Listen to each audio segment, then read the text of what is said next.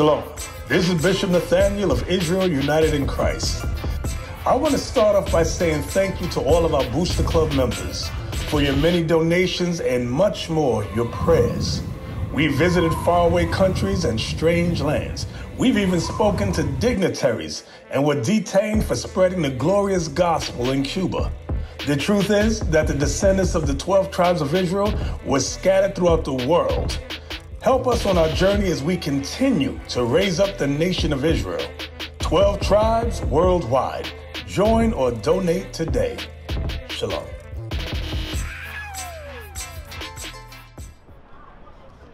Hey, brother, it ain't worth it. It ain't worth it, bro. Give me hatred. Give me hatred. It ain't worth it, little bro. Read that. The book of Leviticus, chapter 19 and verse 17. Yeah. Thou shalt not hate thy brother in thine heart. Thou shalt in any wise rebuke thy neighbor, and not suffer sin upon him. It's got to be a level of rational thinking when we disagree. It's got to be a level of rational thinking when we disagree. Hey, bro, with the sweater, the Bible say you a God, bro. Yeah, it's time to start living like it, though. That's right. That's right. It's time to start walking like it, talking like it. It's time to start living your godhood. We can't be a God and at the bottom of society at the same time. We got to choose one. Gods do not survive at the bottom of society. Right. Gods control the society. That's what I'm saying. That's right. We can't be at the bottom and gods. It don't go together. Gods are not the slaves of society. You can't be a slave god. Right. Bring it up. Give me the book of Matthew 18. Let's talk about conflict resolution right now because of what I just saw. Y'all brothers and sisters got to realize violence ain't the answer. It's the answer that they gave us to use amongst each other. But you can't go in their neighborhood and have a conflict with them and use violence to solve it. They'll lock you up quicker than you can blink. Teach. So let's talk about conflict resolution. Meaning, I get into it with you, how we supposed to treat each other? How we supposed to act towards each other? What happened when me and you have a disagreement? Should we just fight it out? Should I get my boys, we just gonna ride on you? These are the simple things that the Bible teaches us how to do that we just ignore. We throw the Bible to the side. I don't believe in that white man's book. But you believe 1 + 1 is 2? That came from the white man's book. Right. You believe today is Saturday? That came from the white man's book. That's right. You believe that the color I got on is purple. Who taught you that? What book that come out of? Teach. That's right. But when it comes to something that actually benefits you outside of the white man, you don't believe in it. Right. Well, stop picking and choosing. When you go buy that car and say it take premium gas, you believe that book. The white man wrote that too. Right. Why you don't put the cheap gas in the car? Let's talk about conflict resolution. Read that. The book of Matthew, chapter 18 and 15, verse 15. Moreover, if thy brother shall trespass against thee, The scriptures is talking about one man offending and trespassing against another man. Conflict resolution, what we supposed to do? Hey bro, somebody do something to you, we supposed to kill him? That's how I'm supposed to deal with another black man. You know why I can do that? Because I don't see you as a God. If I don't see you as a God, I can shoot you down in the street. If I see you as a God, then I believe that me and you can work out our differences. That's what we about to read now. teach. It's all about how you perceive yourself. Because the way you perceive yourself is the way you're going to perceive everybody that look like you. Right. If you see yourself as a nigga, a thug, a gangster, then that's the same way you're going to perceive the next man that look like you. That's facts. And you know why it holds true? That's why they gave you the white image of Jesus Christ. That's right. So that when you see them, you see God. Instead of seeing God every time you look in the mirror. Read. Moreover, if thy brother shall trespass against thee, go, tell him his fault between thee and him alone. The Bible says that if your brother do something against you, go talk to your brother. One-on-one, just you and him. Back in the day, we used to call it manning up, having a man-to-man conversation. What are we talking about? How the Bible tells us to handle conflict resolution. Right. Meaning, yes, it's going to be times when you get into it with somebody, but there's a way to handle it. And taking somebody's life ain't the way. Right. Beating the hell out of somebody ain't the way. Right. You need to be restored back to your godhood. This is your godhood restored. Read. If he shall hid thee, thou hast gained thy brother. How many times have you been into it with somebody and it's been a minor misunderstanding? You sit down, you talk to them, you find out it wasn't as big of a deal as you thought in your own mind. Right. Bring it out. Here it is, you're ready to fight and kill over something, and it's a small misunderstanding. That can be fixed with a conversation. The Bible says you're going to regain a brother. You got to realize that when you kill somebody, you killing somebody's son. Right. Somebody daddy. Somebody brother. Somebody uncle. What are we talking about, black men? Y'all the gods on the earth. It's time we start living like it again. That's right. Bring it out. The God of the Bible, the Lord God of Abraham, Isaac, and Jacob said you are God. That's right. And we just trying to get you back there. That's it. Maybe you like being at the bottom of society. I didn't. The brothers in purple didn't. We said, all right, we're going to do something about it. Right. We actually looked in the mirror and decided to affect change in our life. We knew something about the way we was living wasn't right. Right. That's all we saying. You ain't supposed to be filling out job applications. They supposed to be coming to you for jobs. Right. That's what gods do. That's right. All right, I might be going a little too deep. Read it. Verse 16. But if he will not hid thee, Then it goes to the next step. It said, look, go talk to your brother, you and him alone. If he hit you, you just gained the brother. Conflict resolution. But then it say, look, if he don't want to hear when you talking, then do what? then take with thee 1 or 2 more. He said, look, take 1 or 2 people that ain't biased, that can be third-party witnesses to the conflict. Meaning, yeah, we got into it. I tried to talk to the brother, but we couldn't come to no agreement. Come with me. Let's see if all 3 of us sit down together and solve the problem. Conflict resolution written right in the Bible. How many times this been read in your Christian church? The Bible a lot more than giving tithes. Right. Singing and clapping and dancing. That's right. Choirs and hallelujahs. How about we actually apply the biblical principles that's written in the book? Bring it out. That's all we saying. Said take 2 or 3 witnesses, read. That in the mouth of 2 or 3 witnesses every word may be established. So now you got other people in it because they like, no, the brother didn't say that. This is what he meant. They helping to resolve a conflict before somebody else's son die in the middle of the street. Bring it out. Now you telling me our people can't benefit from the scriptures? You telling me this ain't a benefit to our people right now in Chicago? But yet you turn on the news tonight, you're going to see 15 people got shot this weekend. Teach. And this ain't being applied. There's a better way that you're supposed to be living, so-called black man, so-called black woman. And we here to show it to you. Now, whether or not you want to live like it, that's up to you. Some people like being at the bottom of society, but it's a couple of y'all that don't. Right. That's what we out here for. Exactly. We ain't naive enough to think all y'all gonna stop living this haphazard life that they got us living in this place. Right. But we know it's 1 or 2 of y'all that's tired of this, that want to see real change in your community. That's right. You black men that want to live like gods again. Right. Again, you can't be at the bottom of society and a god at the same time. It don't go together. Right. That's right. You can't be selling dope on the corner and a god. You can't be doing both. Gods don't do that. Right. That ain't God behavior. We're trying to get you to just come to God behavior. Read. Verse 17. And if he shall neglect to hid them, tell it to the church. Then he said, if he don't want to hear neither one of them, then this dude furious. This somebody that's irrationally mad about a situation. He had his own brother he was into it with, tried to talk to him one-on-one. He don't want to hear. Then he come with 3, 4 brothers trying to have a conversation with him. He still don't want to hear. They said, now tell it to everybody that this guy is crazy. He's irrational. He's emotional. A lot of times men, we tag our sisters as being emotional, and we're emotional too. Except when we get emotional, people die. Right. That's right. When a man is emotional, people die. People get hurt. Read. But if he neglect to hear the church, let him be unto thee as a heathen man and a publican. So the Bible says that after you done went through all these steps to win this brother over, he still don't want to hear nobody. He said, just let him be.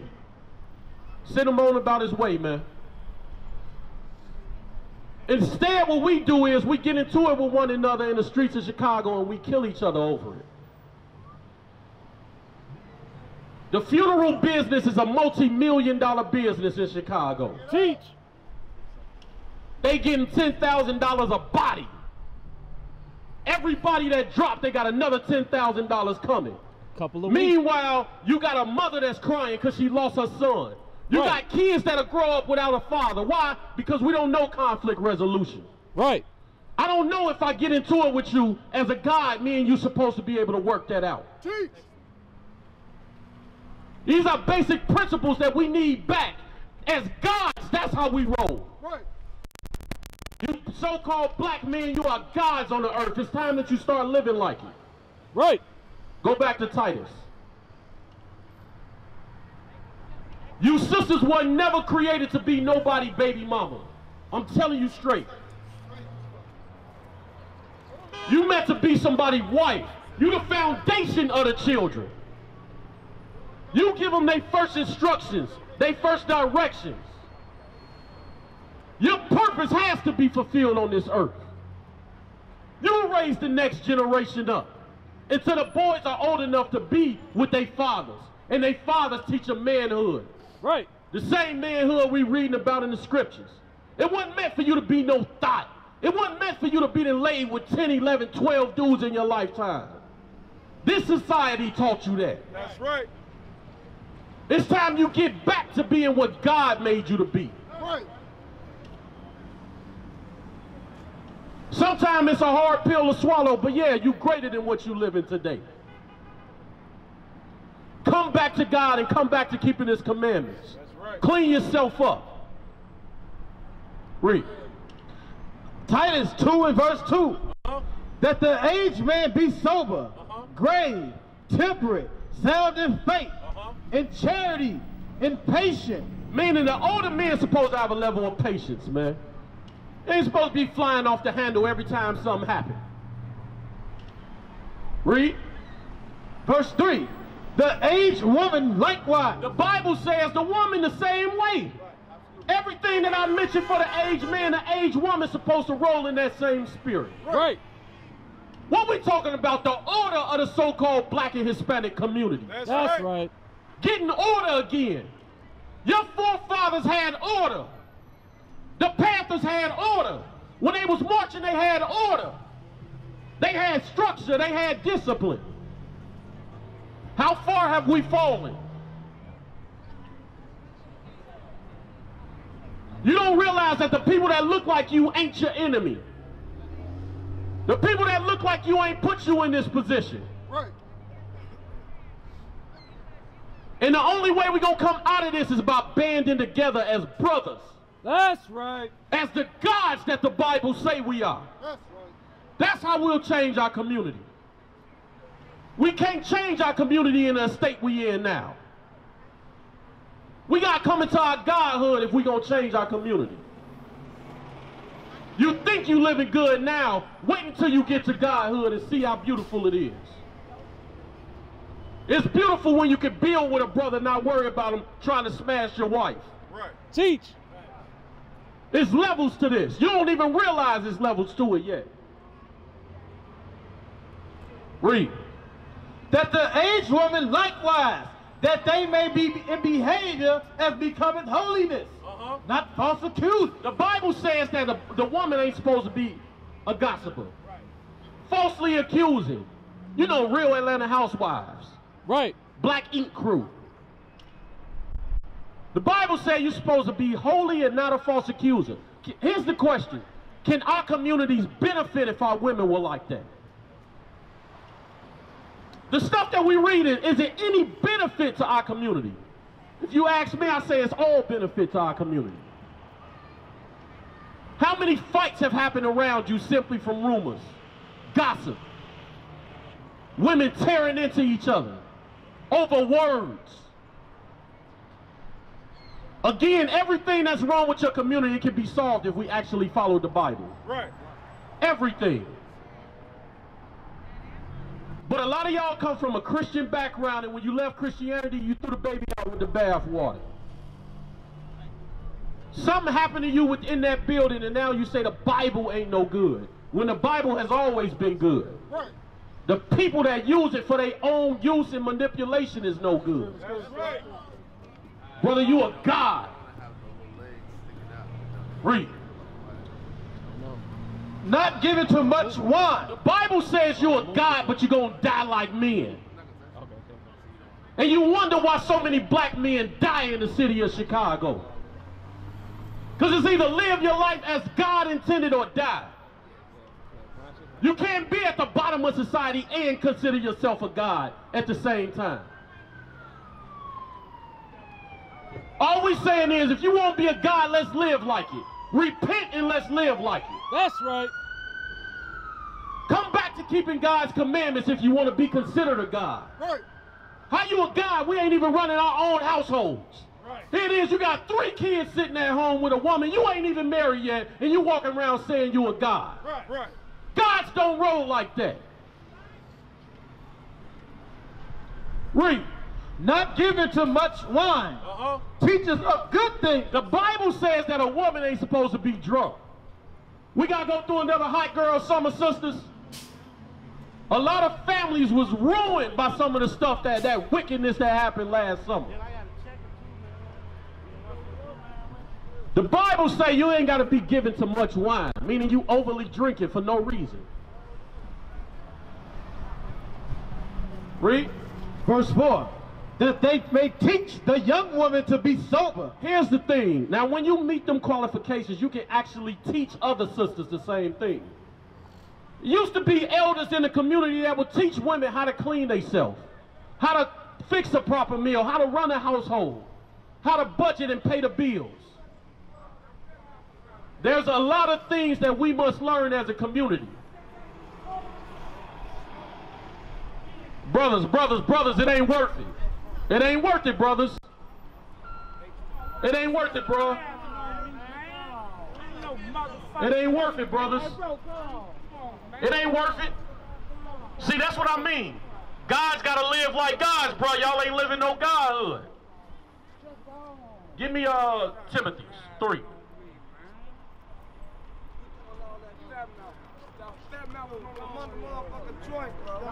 Give me Titus. Give me 1 Timothy chapter 3.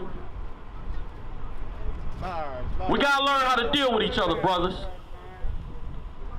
No striker. 3. The book of 1 Timothy chapter 3 and verse 1. This is a true saying.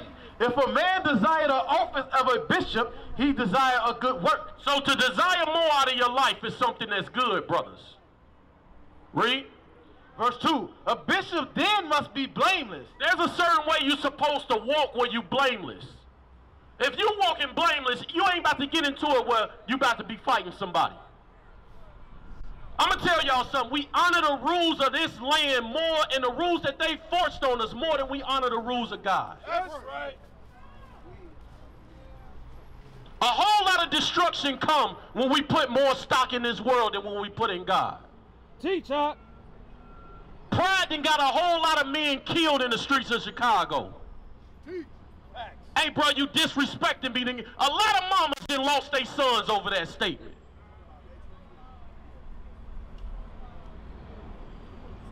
A lot of funeral homes done got rich over a black man disrespecting another black man. You make these white folks rich. You don't see the coroner, he don't look like you. You don't see the judge when they put you in front of him, he don't look like you.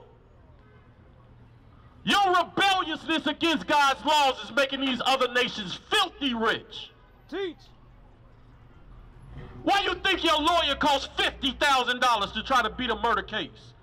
You made him rich because you didn't apply God's laws. And you ain't his only case.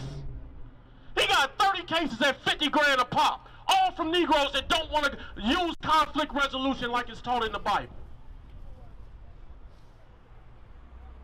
Look at the reality of the situation you living in. A lot of times we make our community hard on ourselves. When we gonna start taking responsibility for what happened around us?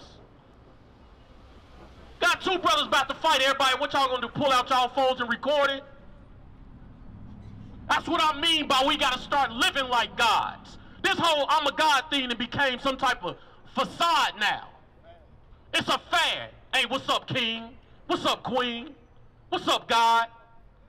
Meanwhile, the brothers is fighting in the middle of the street. How we gods and fighting in the middle of the street? That don't even go together.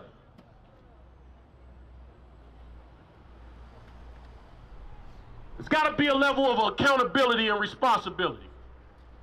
Read. A bishop then must be blameless, the husband of one wife, vigilant, sober, of good behavior. Of what? Of good behavior. There's a certain way men should roll that's just good behavior. We lacking some of that good behavior, man. We got to start looking at life different. I know everybody ain't going to get this message. But there's a few.